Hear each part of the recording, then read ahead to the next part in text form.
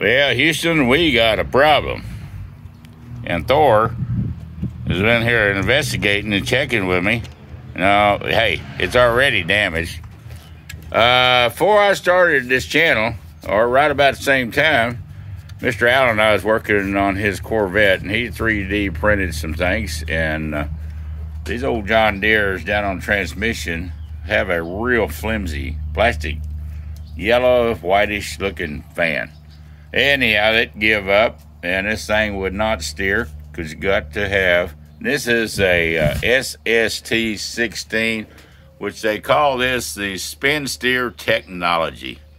Now, you're looking at a 90, probably 7, 98, and they quit making it and went to the 2 lever.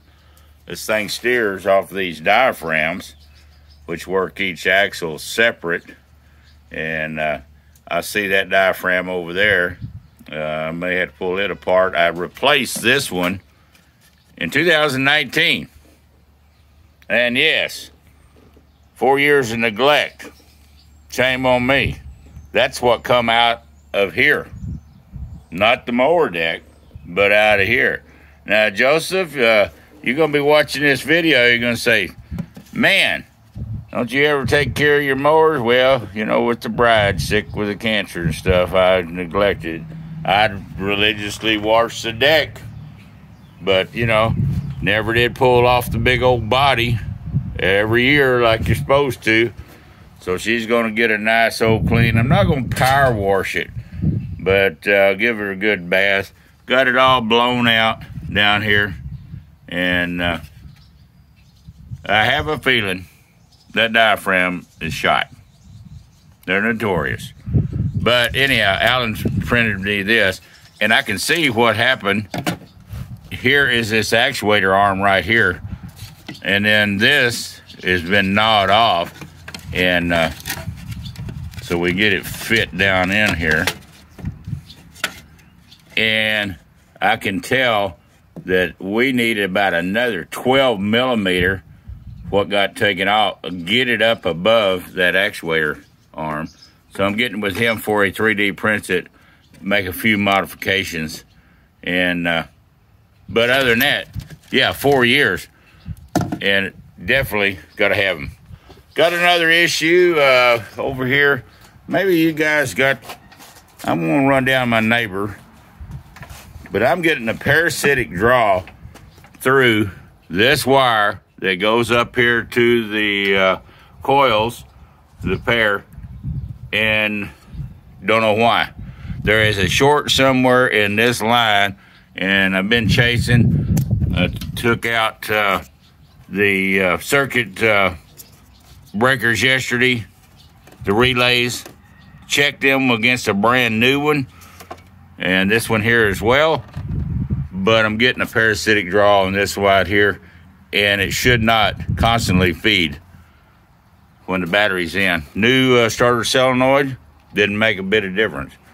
So if y'all run into this situation and you're getting power constant, battery switch off, it shouldn't have power to it running up here. I don't know, I don't have a wiring schematic. So this is going to be a short for Bear's Rod Shop BRS, and been a die-hard, keep the oil changed. Thought it was a starter, but we took another one that I have, and this is a 99 starter, and I had a 2002 identical to it. It's not drawing on the starter. It's just drawing on this white lead, which goes up here to right here. This is the start of the mower deck.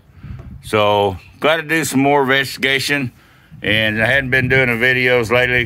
Got a lots going on. Got interiors to finish up. Got to get this mower going because the grass is about 4 inches, 5 inches tall out there. And but anyhow, this is the old style steering spin steer technology. Tyral Fix All. If you ever go over to Tyral's, he pinpointed it one time at way down in there. Those 2 switches, the springs would break. Fortunately, my springs have never broke. There's 2 springs. Can't hardly see them switches, but you go to his channel, a $5 spring fixed his. This diaphragm, when we had a good president in our White House, I think it was $49. It's probably $249 now for that one. So we'll find out. And anyhow, Bears Rod Shop, we're out here for the 18th of May. Wish us luck. We got to get mowing, but I got to quit doing this. I got to get this thing down every year. Good Lord willing, and the creek don't rise. We're out of here.